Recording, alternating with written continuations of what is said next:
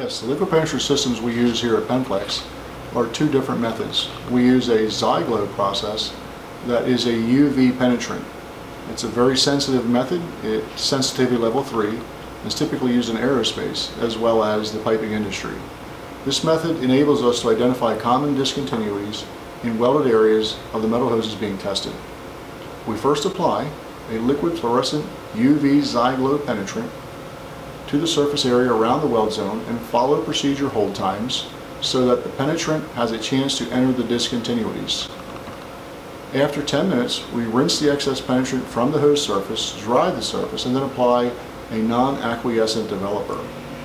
Once another 10 minutes pass, we will be able to see any discontinuities highlighted under the UV blacklighting.